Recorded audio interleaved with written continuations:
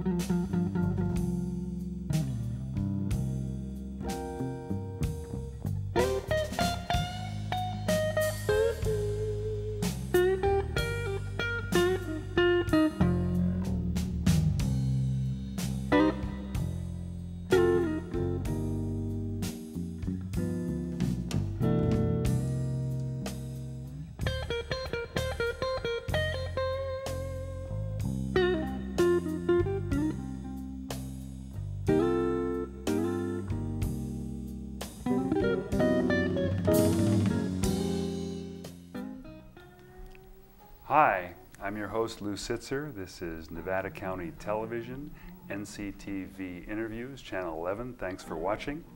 We have a historic program today, and if the music would be turned down, it'd be easier to talk. Thank you. The guest today is Tim O'Brien. Welcome, Tim. Thank you, Lou. Thanks for having us. It's great. We enjoyed preparing the show because it's a great event. It's the 30th annual Airfest for Nevada County, and Tim has been organizing this event since 1999. I've been chairman since 1999, yes. And so what does that mean, being chairman? Well, basically you have a vision of what kind of an air show you want to put on, and you gather all the people who know how to do that, be it air operations and sponsorship and volunteers and setting up the different venues for the air show, and then you basically gather them all up, have a meeting, and let them all do what they do best. And about when do you start preparing for this? Typically at the end of December or January of that year, so it's about a 6-month process preparing a big air show like this for this area. And it's scheduled for July, what's July the date? 6th and 7th. We have a big band show dinner dance on Friday evening the 6th, and then we have an air fest, all kinds of airplanes flying and everything on all day on the 7th. And what generated the idea of doing an air fest? Well, the event's hosted by the Golden Empire Flying Association. They started as a group of pilots for social purposes in 1968 at our airport.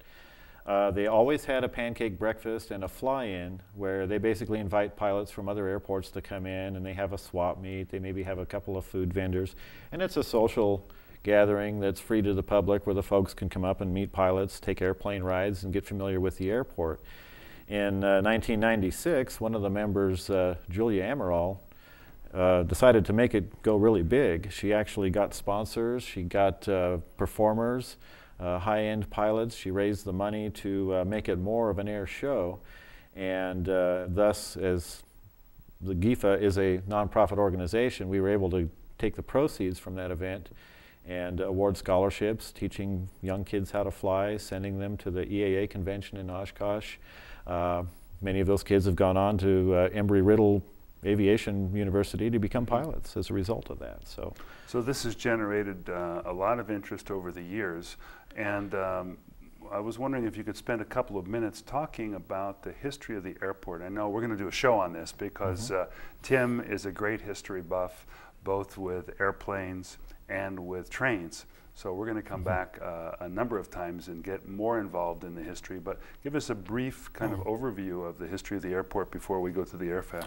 Sure, the airport was the product of the Idaho-Maryland Mines Corporation.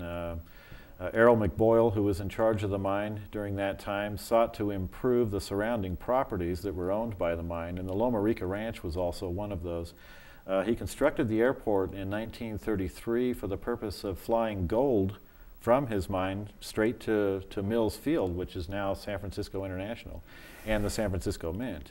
and he did that between 1933 and the attack on Pearl Harbor, which essentially closed the mines. At that time, the airport was closed and remained abandoned until 1953, when Charles Litton Sr. moved Litton Engineering Labs to Grass Valley. He bought the airport property from the McBoyle estate, improved it as an airport, put the runway back in, as well as 18 basically industrial-sized lots to encourage business to operate from Nevada County with an airport. He then gifted that to the county, and the county ran it as the Nevada County Airport. At the same time, the air attack planes that you see flying over, the Borate bombers we used to call them, a lot of the techniques in aerial firefighting were pioneered at this airport during the 1960s. And I remember the old World War II bombers brought in from the boneyard, and the bomb bays taken out, and the retardant tanks being put in, and as a little kid that was very impressive. And as you know, since then the airport has grown to become a very nice airport as far as safety for the community because of the air tankers, as well as user-friendly for businesses. A lot of jets and charter planes and so forth operate out of there. So in terms of the activity now present in the airport, how would you describe it? You know, how active an airport is it? How, you know, how many planes, how many people use it, that sort of thing? Well, it's a very busy place. As you know, during the summer, it's gets a lot of use from the Grass Valley Air Attack Base, CAL FIRE, and the U.S. Forest Service. I know back in 1968, the average takeoffs and landings per day from private users averaged about 3 to 5. Now it runs in spurts between 170 to 220. Per day? Per day, yeah. That's huge. Correct, and there's a lot of folks up there who own airplanes, who keep them in the hangars. There's a lot of folks who build their own airplanes in those hangars and fly them out of there. And some of those you'll be able to see at the Airfest, as well as on the program here today. So why don't we go ahead and look at a video that was prepared in 2001. So it's slightly outdated, but there's so much going on that we'll be encouraging you throughout the program to visit the airport and to essentially go there during the Airfest. So now as we look, this is a description of the Airfest as it happened in 2001? Yeah, and it's very similar today actually. We bring a broad range of airplanes from historic warbirds, as you see here, to experimentals, to what we call classic airplanes. Our attendance usually sees, you know, about 60 to 80 airplanes, and we've enjoyed the company of 5,000 to 8,000 fans who come up and watch the airplanes fly and participate in the activities. These airplanes are very exciting. They're very loud. They're fun to take pictures of. They're very historic. And there's just a lot of activity. You can take rides in either vintage airplanes or normal airplanes. And so I remember going up one year and taking a ride myself. That was pretty great. And how accessible are these 4 rides? Well, there's a number of fixed base operators up there who will take you on an airplane ride just about any time you want to. As far as during the Airfest, there will be 3 private planes, like the Cessna or the Beechcraft type. We also will have a couple of vintage airplanes. One of them a twin-engine warbird, as we call it. Takes 8 passengers. Another open cockpit biplane. So there'll be a wide range of rides you could have up there. Nevada County is one of the most beautiful places to fly over in an airplane. On behalf of the Golden Empire Flying Association and Experimental Aircraft Association, Chapter 1175, welcome to the 24th Annual Nevada County Airfest. My name is Tim O'Brien, the chairman of this year's event. And what you're going to see here today is a wide variety of airplanes, from the experimentals to the Forest Service fire suppression demonstration to warbirds, plus a whole lot of neat activities on the ground.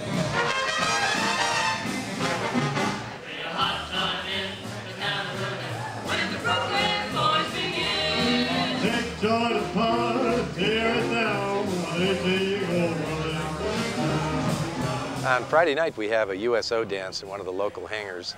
We have Don Trico and his Moonlight Swing Band, which is a 20-plus piece band, all dressed in uniform We backdrop it with warbird airplanes all around the back, so you get all of the beauty of seeing a USO dance with all the airplanes, the sound of music that comes from World War II, Glenn Miller era.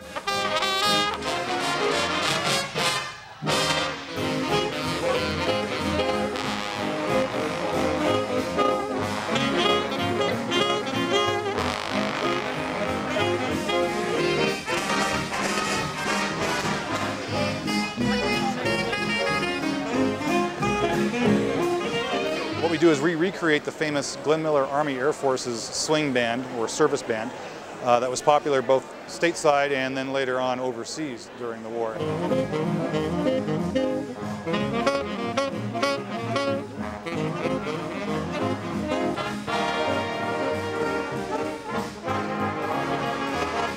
Many of these tunes, some of which you have seen with the air crew singing, haven't been heard live literally since the war.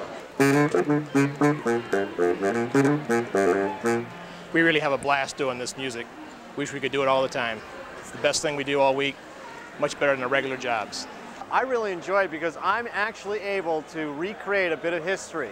And it's so much fun for us here to do that because we get such response from the audience to see all the seasoned citizens out there who can really recall what it was like to live back then.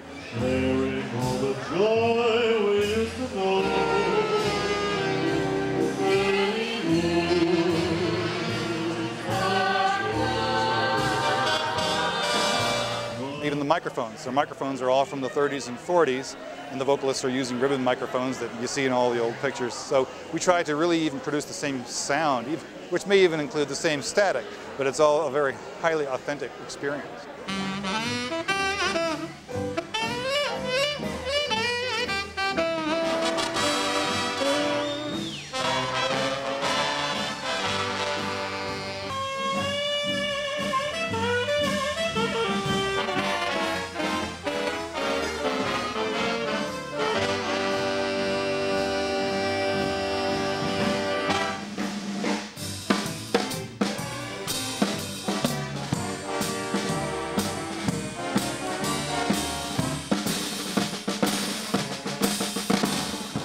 We've got everything there except Bob Hope, so it makes a great evening on Friday night to come enjoy the dancing, have dinner, and just be a part of the Moonlight Swing event.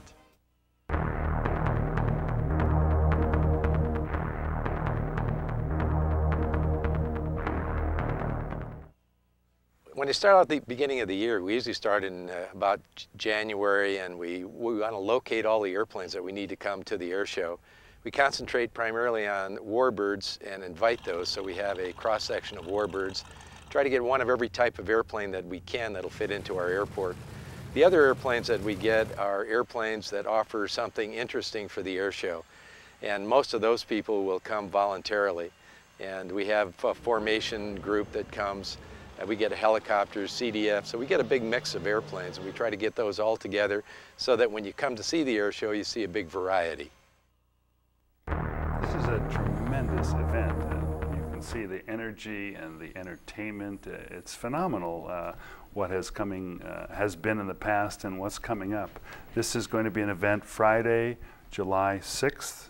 Right, Friday evening, July 6th, beginning at 5:30, we'll have the Moonlight Swing Big Band show, as you saw on the camera there. And this is a 22-piece exact replication of the Glenn Miller Army Air Forces Band of World War II. And they went around to all these military bases and what became USO shows, entertaining the troops and so forth.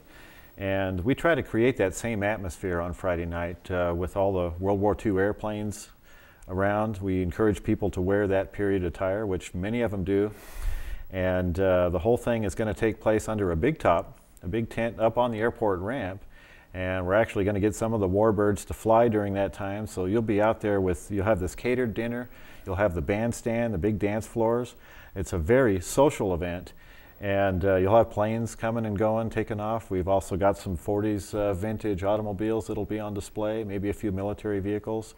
So we try to create that total patriotic atmosphere that was so present in the 1940s. And about how many people do you expect to be there for the evening event?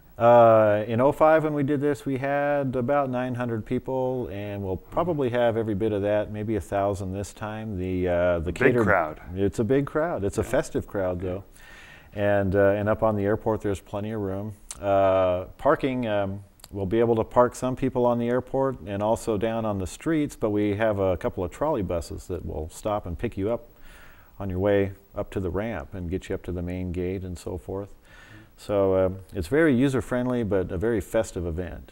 And this evening event is actually divided into two parts, the dinner and the dance. And if you're not interested, let's say, if you're already taking care of your own dinner, you can come later for the dance? That's correct. The dinner and social hour begins at 5:30, and the big band show begins at 7:30. So if you wanted to come and just listen to the music and or dance, then 7:30 to 10:30 is the time for that. That's great. So I encourage you, obviously, this is going to be a wonderful community event. It supports good causes. Some of the money generated goes for scholarships for kids. Let's take a look at some of the aircraft that has been here in the past and anticipate coming again. Mm-hmm. This is the opening ceremony that takes place on Saturday of the event. That's the Civil Air Patrol Color Guard. We have a national anthem singer, and one or two of those airplanes will go up and fly the colors for starting the Airfest in that fashion. Some of the other airplanes, we have, the first thing we've tried to fly are the CDF aircraft. And actually this picture here goes back to Friday night. Now this is an example of the dinner dance that we have. Went by quickly. It's going to be longer than that. It's going to last a little longer than that, yes. This is the Moonlight Swing Band, and this is very much how they set up at the airport with vintage microphones and professional stage, everybody in uniform. Very incredible musicians, very entertaining. You know, I used to think I knew how to dance until I saw people come to this event, much older than I am, who really know how to dance. And so after dinner, there's a very nice social time. We have two big dance floors, one of them courtesy Music in the Mountains. And people get out and they jitterbug and foxtrot and all those other fancy dances. And you know, as I said, the entire thing is themed around patriotism and the good old days after World War II, the Glenn Miller Big Band era. And this shows some of the airplanes that we have on display out there. And at the close of the evening, we start the next day at the Airfest. We try to fly the CDF aircraft early in the morning because as the afternoon goes on, the likelihood that they're going to get a fire call and have to operate on fires is very intense during the summer. So if there's no working fires at that time, we start off at 10 o'clock sharp, and the CAL FIRE U.S. Forest Service tanker base will demonstrate their 1,000-gallon S2T tankers, as well as talk about the coordination that goes on between the spotter plane and the tanker planes during fire suppression operations, and we're very lucky to have them in our community. The base is also operated by the U.S. Forest Service, and they occasionally will fly these helicopters, sometimes for firefighting and also for observation and fire spotting.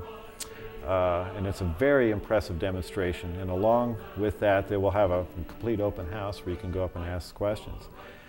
The next kind of flying is the experimental airplanes. We have a group at our airport called the Experimental Aircraft Association, and that is a nationwide group who facilitates the building of your own airplane in your own garage. And Chapter 1175 of that group is located here. We have a lot of volunteers and pilots as a result of that. In fact, they will be hosting the pancake breakfast that takes place on Saturday. And this is a couple of our local guys. Now, they built these airplanes in their own hangars up at the airport. And you'll see them out flying formation, doing a lot of formation practice over the area on clear mornings. And they're going to demonstrate all these different types of airplanes for you at Airfest. Moving on to some of the other ones, these are also home-built airplanes. They're very high-performance aircraft. The one in the lower section was built by Arnie Luders of Grass Valley. It's capable of over 400 miles an hour. It's actually turboprop powered. How does somebody build a home-built airplane? Do you order this thing and it comes in the mail unassembled? Well, almost like that. They get the plans and a partial kit, which consists of instructions, key airframe components, the fiberglass wing panels, fuselage, and all those things. And you assemble that, and the average, I think, for most of these guys, it takes 2 to 3 years to build one of these things. But you're covering all aspects of manufacturing when you're making these kinds of airplanes. We also have the classic airplanes. If you were around during the 1950s and 60s, you saw a lot of these. The old Cessnas, Beechcrafts, Aerocoups, Navions, old planes that ran through the skies during that period. Call them classics now. From there we go into the World War II trainers. This is actually a pre-World War II Ryan training aircraft. It has 2 open cockpits and a 5-cylinder engine that sounds a lot like a Harley flying through by the sky. And these were very nostalgic type airplanes used for training pilots in World War II. From there we'll fly what we call the advanced trainers. These are the AT-6 Texans. We have one of those based right here in Grass Valley. There's a couple of others coming from Auburn. We actually have a category where they race these airplanes at the Reno Air Races over in Nevada. And they race them. It's a good race because all the airplanes are completely stock. Next we have another version of the advanced trainers. These are the T-28 Trojans. There's a couple of those based in our area. These are what we call thunder in the sky. When these airplanes go by, there's a lot of sound. They fly by at about nearly 300 miles an hour. They're capable of those speeds. And a lot of aviation ambiance in the air, if you will, when these aircraft are going by. They're very impressive.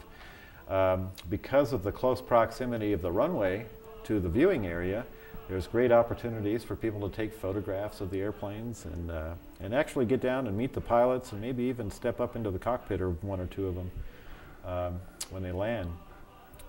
Truly, the most exciting of the airplanes would be the World War II fighters. This is the legendary P-51 Mustang. We have at least 4 of those coming to Airfest this year. And these are the high-performance fighter planes that basically took command of the skies over Europe and in the Pacific, helping with the victory during World War II.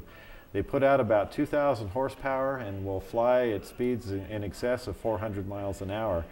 This particular one here is a P-51H model. It's one of the last models, and it's the only flying H model of its kind in the country today. Other aircraft include some that represent the Navy. This is the F-4U Corsair, very famous fighter of World War II. Only a handful of those still around in the world today, and we're lucky to have this one flown by Chuck Wentworth coming to Grass Valley. Equally rare is the Hawker Sea Fury. This was the British carrier-based Navy fighter of World War II. This is flown by Ellsworth Getchell, and he puts on a very impressive series of flybys. We'll also have some of the post-war 50s era jet trainers. These are BAC-167s. They are British training jets that were utilized after World War II and during Korea. They were also used as attack jets by various countries, and we'll be flying those over Airfest as well. And of course, we're going to show you the latest in civil aviation travel. We're going to bring in a Gulfstream G4. We did some flybys of that last year, courtesy of Tourjet, which is a company that brokers rides in those. And we're going to have that here, as well as some of the newest Cessna and Beechcraft airplanes. And so we transition from the home builds to the very old to the very new. So how many planes and pilots would you say come in for this event who are not residing here with? Well, we actually invite around 25 pilots who have the very special airplanes, because we have to pay to provide fuel and rooms and everything. These are very expensive airplanes to operate. So we invite these particular 25, and that's the P-51s, the Corsairs, etc. And for that we get sponsorship. Beyond that, we advertise in aviation magazines, and many of the other pilots just show up. And so we average between 60 and 80 airplanes usually when we do a big airfest on the airport. And how many additional aircraft are there at the airport? Right now, I'm not sure exactly how many aircraft are on the ramps. It seems to me around 200 that reside there, but most of them are in hangars now. And then the resident aircraft we move to another end of the field to facilitate the display airplanes that are coming in. So this is really something, I mean, people who've lived here a long time may still be unaware of, the fact that the airport is so active. Well, the airport is off the beaten path for the most part in Nevada County with relation to Grass Valley, Nevada City. You see the airplanes going over all the time. But there's not really a lot of opportunity unless you're involved with the industrial park or flying in general to go up there. A lot of folks will take their kids up and go watch the tankers come and go, like my father did back in the 1960s. And but as far as being center in the community, it's off the beaten path. So a lot of folks, when they do go up to the airport, are very amazed at what they find. Yeah. And it always surprises me to hear of jets coming in. Do we have the capability, and how did that happen, that we can accommodate jets now? Well, there was a large airport improvement that took place in the late 1990s. It lengthened the runway, made the taxiways bigger, and that was they were able to facilitate private jets coming in. And these are corporations who fly executives up here and so forth. I know that you want to be sure to mention some things towards the end of the show, and this is a good time to go ahead and do that. Thank you very much. The Airfest would not take place without incredible generosity from the community. And this year's event is presented by a very generous Richard and Beth Landis, himself a former P-51 pilot from World War II.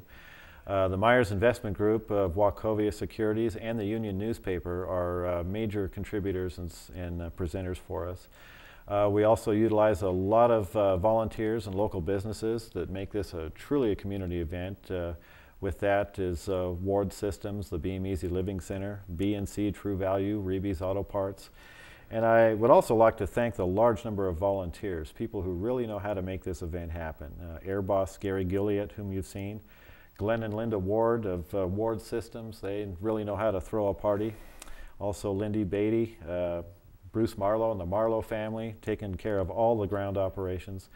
Very proud of those people, and we likewise should be another very successful event because of their efforts and support. So we want to remind people that this is going to be July 6th, the evening of, for the dinner dance, and July 7th for the Airfest. And if people want to get tickets, where do they go? Both SPD markets in Grass Valley, Nevada City, the Beam Easy Living Center in Grass Valley, and the Nevada County Airport office. And you want to get those tickets pretty soon because the dinner dance usually sells out. Well, thanks a lot. It was a wonderful pleasure having you here, Tim, and we hope to have you back.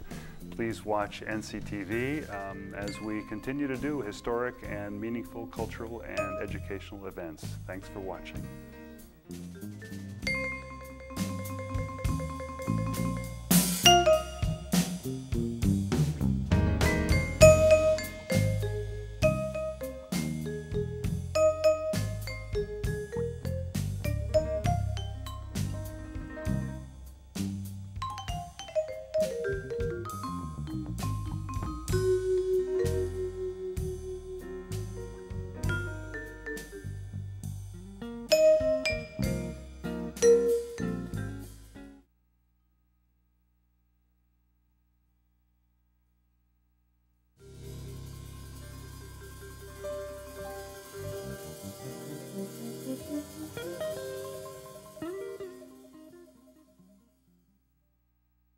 The following program is underwritten by the Nevada Irrigation District. Since 1921, providing clean and healthy drinking and irrigation water to more than 24,000 homes, farms, schools, and businesses in Nevada and Placer counties.